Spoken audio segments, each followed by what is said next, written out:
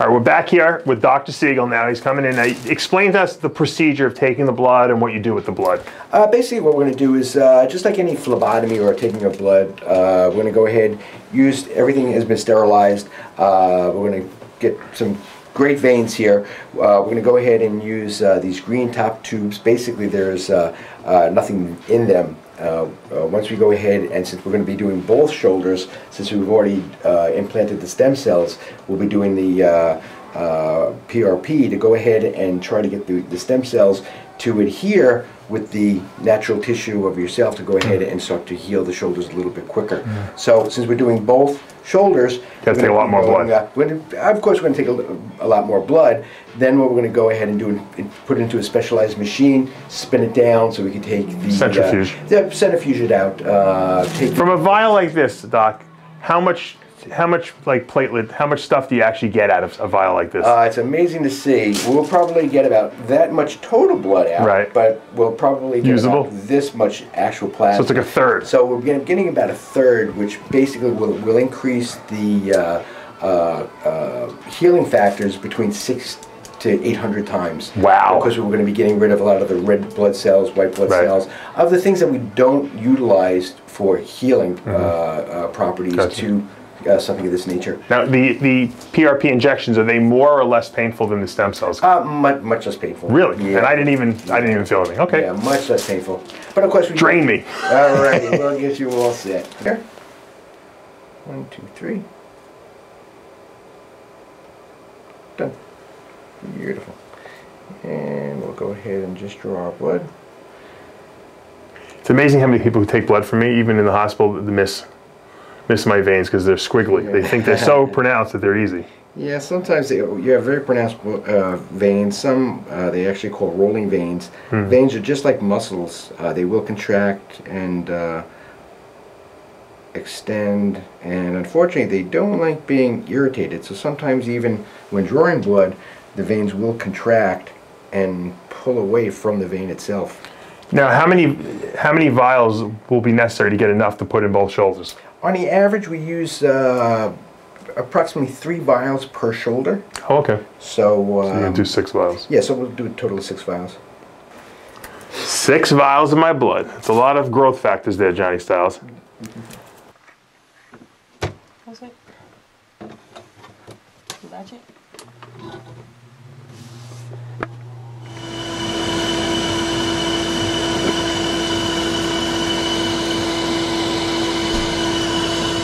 So what are we looking at, Doc? Right now we're just looking at the Glenohumeral Joint. And the good part is we see the increased in density. Here's the cartilage, the white portion. The little spicules that you see here are all new cartilage. So it grew that fast? And they grow pretty fast. In 2 weeks, huh? And we can see, remember last time it was a little ragged. It's starting to get a little bit smoother, but still very, very ragged. The more white it is, the newer the cells. And we can see even through here. Here's the old portion. Here's new cells already starting to form. Remember last time it was very flat. It's starting to round out a little bit, and it's only after a couple of weeks, which is nice. But again, this is a whole process, so it's going to take a process. And those stem cells will continue to grow. Most definitely.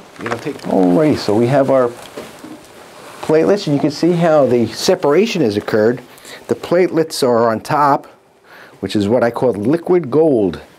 So that's the liquid part is the part we're looking for. From here to here. Everything that we don't need, such as all the red blood cells, white blood cells, are all inferior to the line in through here. All that dark red. All that dark red. The junk, essentially. That's all stuff that we don't need. Interesting.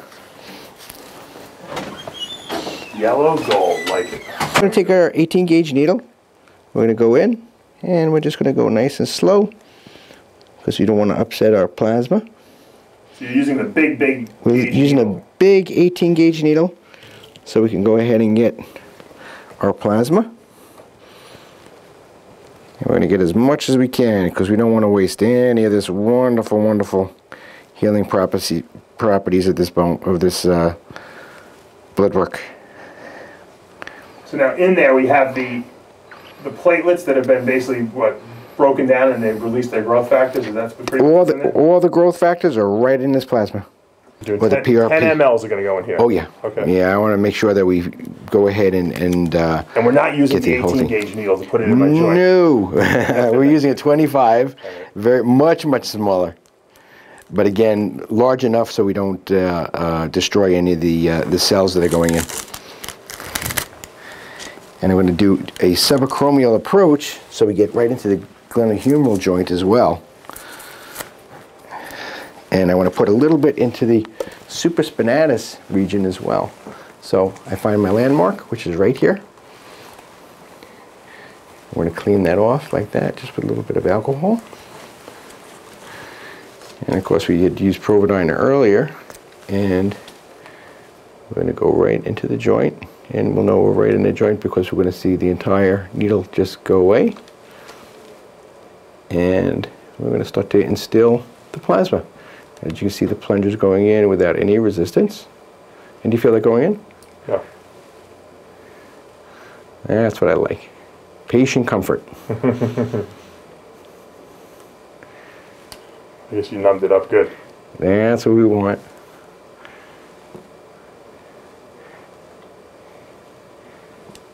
Wow. Well, that went in there pretty easy. Right in that joint. Love it. And we would just withdraw it. And you can see there's no bleeding because we went directly into the joint itself. And of course there's no blood in the joint. And we'll just clean just that little bit of PRP off. And I'm just going to put a Band-Aid over. And then we're just going to range of motion the shoulder to let it bathe the entire glenohumeral joint. And go ahead and bring the arm up as high as you can. Beautiful. Beautiful. I'm going to hold it there. We're going to bring it across the chest, nice and easy. We're going to bring it out. We're going to abduct as high as we can. And as long as we get past 120 degrees, and then we come down. And then bend the elbow for me. And then we're just going to internally rotate nice and easy. Beautiful. And we're going to go, oh, sorry. And we're going to go right across. Excellent. And our right shoulder is done. Soft tissue is starting to spread.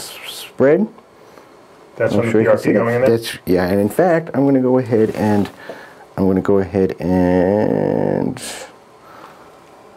to go ahead and let's use that once more. So when we get to the screen, you'll actually see the tissue spread as we and all that plasma that's going in there, what is this tissue doing? Just absorbing it? The tissue will absorb it, and it'll get into the fibers and actually heal it.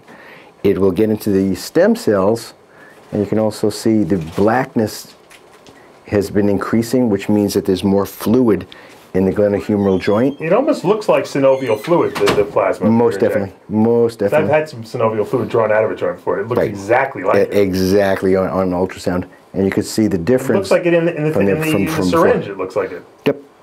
All right, we just finished the PRP therapy on both shoulders. Obviously, we got one more shot to go in 2 weeks. True. I'm in no pain whatsoever. I got to say, you got a great touch.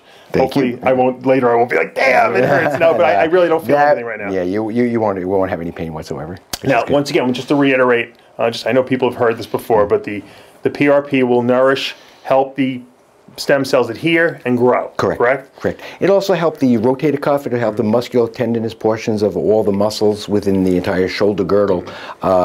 If there are any interstitial tears, it'll go ahead and reinforce those so it doesn't tear down as well. Most definitely. So it'll help the hard tissue, which is the cartilage, as well as the soft tissue, being the tendons, ligaments, as well as the musculature as well. Now, we know the stem cells last, what, you said 6 weeks, I think, in there? Approximately 6 weeks for, again, a whole process. Since we nourished it, it's going to take the stem cells and adhere to the old cartilage and the old stem cells, and with the PRP, it'll just reinforce it almost like a glue. How long will the PRP last in the joint? The PRP will last, I've had patients that I did 3 years ago.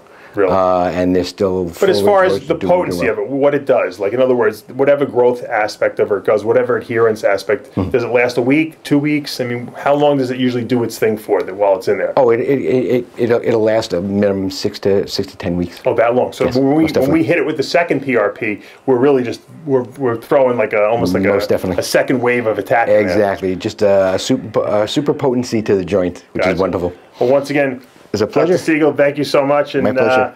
Keep an eye on my road to recovery with the shoulder regeneration here at Dr. Siegel's office. Stay tuned for part 3.